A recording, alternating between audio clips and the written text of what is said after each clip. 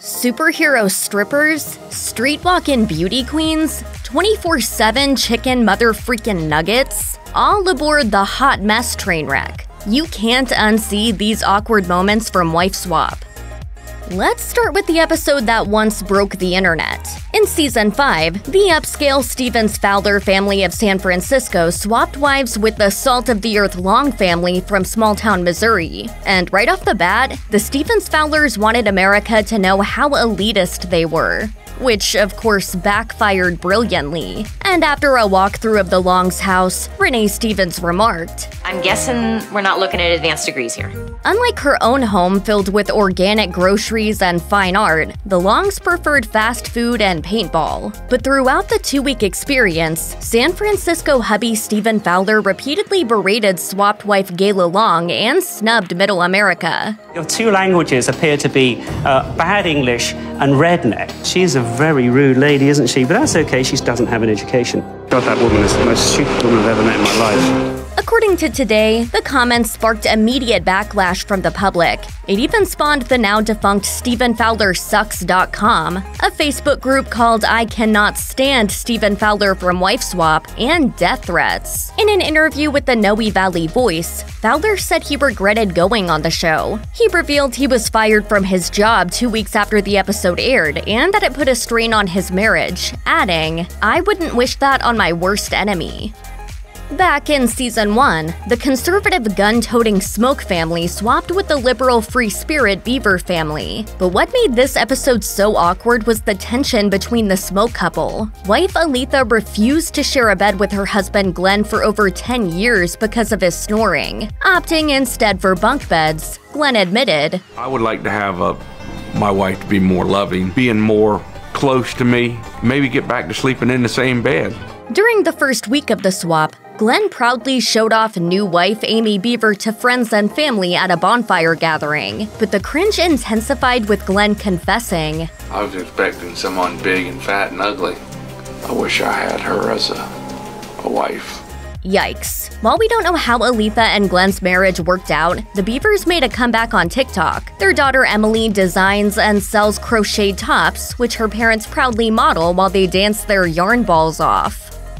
This superhero episode got super uncomfortable. In Season 6, the Saborin family of Wisconsin swapped with superhero duo, the Owen Ladinos. While the Saborins moved out to the country to escape big city life, the Owen Ladinos fought off boring relationships by running superhero-themed couples workshops in New York City. They dressed in costumes at all times of day, much to the chagrin of their teenage daughter. No. While we admire the Owen Ladino swagger, they awkwardly didn't know how to read a room. When wife Shanti met her new conservative family for the first time, she dressed in her midriff-exposed short-skirted costume, which horrified everybody. As Brooke Saborin noted, "She kind of looks like a stripper to me." I thought it was very inappropriate. I mean, like, she was wearing thigh highs, and trust me, I was sitting next to her, got a very good view. Season 1 offered an interesting take on family-friendly primetime fare when the militant vegetarian Reimers family swapped with the loose and rowdy Bittner clan. Parents Paul and Melissa Reimers prided themselves on raising their children with strict rules and boundaries, and violations earned swift punishment. The kids even had a leather belt called the Whacker, menacingly nailed to the back of their bedroom doors for spankings. Ideally, children should always do what they're told, but they don't. Mercifully, we never saw the Whacker in practice during the episode. Still, the image was shocking. Wife Cindy Bittner shared all of our own concerns when she admitted, "I didn't really think people were like this. Very controlling. The kids are treated like robots, I think. I don't like it." In Season 6, the goth Schroeders swapped wives with the hockey-obsessed, uber-competitive Wordles. And the cringe crept in early with the Schroeders picnicking in the cemetery in their haunted garb. Mom Sheila calls her children her gothlings, and Dad Eric, who worked for a ballet company, makes his sons take dance lessons rather than playing football. To each their own, but it was awkward to watch the kids confess that they aren't into the goth life. Son Alec even admitted, "People sometimes make fun of my hair. They say I'm a girl Equally awkward on the other end of the spectrum are the Wardles, who call their sons losers and other names when they mess up on the ice. Mom Stacy is immediately uncomfortable when she gets switched into the gothic home, noting, "They're freaks. They're freaks. They're absolute freaks." Throughout the episode, Stacy and Eric got combative about each other's parenting methods, and names of all kinds were hurled between them. Stacy called Eric an idiot, and Eric called Stacy a cancer, and then production called it a wrap. Season 5's off-the-grid Patavan Hickman family of Virginia swapped with the suburban New Jersey Burroughs clan. Describing themselves as modern pioneers, the Patavan Hickmans forego electricity in a log cabin with their 2 kids. While they grow their own food, they also conserve resources by sharing bathwater and rarely flushing the toilet. Parents Delora and Steve also showed off Delora's armpit hair that she has grown out for 6 years, with Steve going in for a whiff. My nightmare would be a woman that shaves every hair off of her body, so I could never get a scent of anything human about it. Much to Steve's horror, his wife is swapped with Shannon Nicole Burroughs, a materialistic mom who doesn't hesitate to drop serious coin on cosmetic surgeries and designer trends. Steve took another stab at reminding viewers of his actual preferences, sharing, Shannon is wearing a lot of, I'm sure, expensive perfume, but I prefer the Au Naturel 100% of the time. Season 6 monster hunting family The Robinsons traded wives with the talent-managing Parker family. Tracy and Rob Robinson are cryptozoologists who spend all their free time and money hunting monsters in Florida. Their big game is the swamp ape, a cousin to Bigfoot, which they hope to take a picture of in the wild. After the swap, Rob took new wife Andrea Parker on an overnight hunt to find the swamp ape. He even showed off some special-ordered chimpanzee urine-soaked bait to lure the creature out of hiding.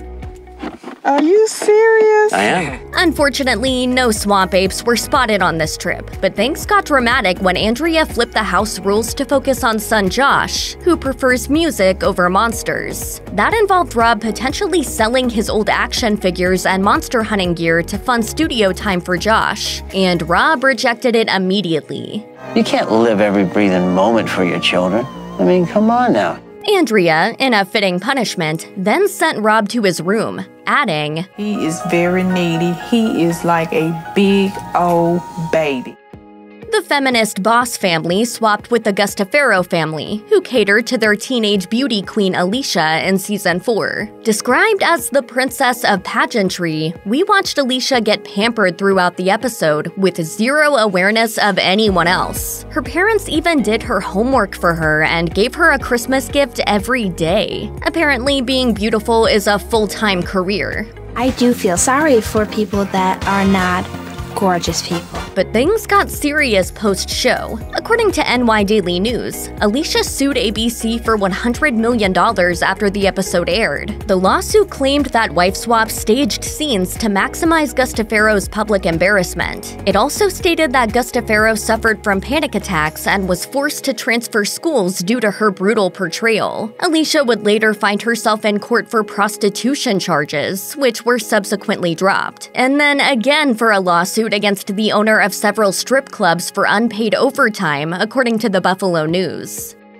Chicken nuggets is like my family. Long live King Curtis. In Season 5, we met the Hollands of North Carolina, who loved demolition derbies and happy kids. And that included allowing son Curtis, aka King Curtis, to eat all the chicken nuggets his heart desired. The family swapped with the Browns, Joy and DeMarcus, who ran a fitness boot camp and enjoyed a healthy lifestyle. So what happened when a wellness-minded mom with good intentions got in the way of the King's chicken nuggets? Absolute chaos. I think Joy's too skinny and she needs to eat a little bit and be happy. When Joy implemented her week of rules for the Hollands, including no more processed foods and more vegetables, Curtis objected. Bacon is good for me. She's going to try to stop me, but she can't run those little high heels. This one isn't for the faint of stomach. In Season 3, we meet the Hagewoods, who were doomsday preppers in Iowa. They swapped with the modern, city-dwelling Hess Webb family, who spent much less time anticipating the end days. The Hagewoods ate an exclusively raw food diet, including raw chicken, eggs, and even rotting meat. And teenage son Lee was caught on camera multiple times drinking raw eggs for breakfast. He claimed he slugged down a dozen a day. But wait, it gets worse. The family also believed all bacteria was good and refused to use chemicals to clean the house and themselves. We watched the family brush their teeth with raw butter, which they claimed tasted like blue cheese. Gross. During Kim Hess Webb's week of rule changes, she took the whole family to the doctor for checkups and for Dad Mike to talk to a nutritionist. The dispute climaxed when Kim had the family eat cooked food at a restaurant for the first time, and the Hagewoods claimed to feel sick after the meal. As Mike finally admitted of his kids, "They're such troopers, and I want to do the rules, but I don't want to do it at their death." Check out one of our newest videos right here. Plus, even more list videos about your favorite reality shows are coming soon. Subscribe to our YouTube channel and hit the bell so you don't miss a single one.